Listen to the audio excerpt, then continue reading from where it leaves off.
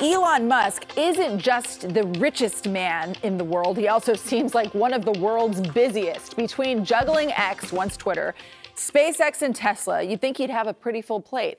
But it looks like he's making time for something else. Local politics.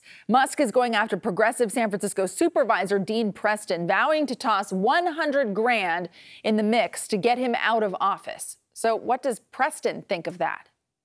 The only reason anyone is interested in what Elon Musk has to say is because he has billions of dollars.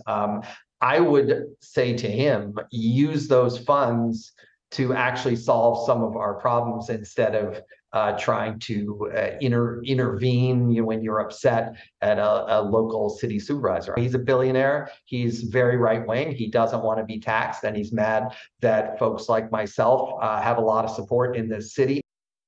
So a lot of this is about public safety and crime. Preston held a public meeting about car break-ins.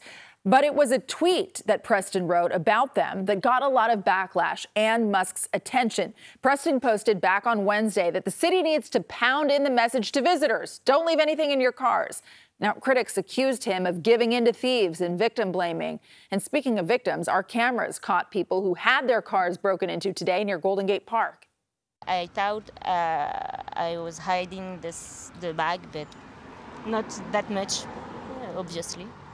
We didn't know how serious the problem was. We just knew there were break-ins, but didn't actually think it was this serious. It was just this is our first day in San Francisco. All right, back to the politics of this all. As for Musk's promise to donate to the campaign that wants to oust Preston, we reached out to them today, and they told us that he hasn't donated yet.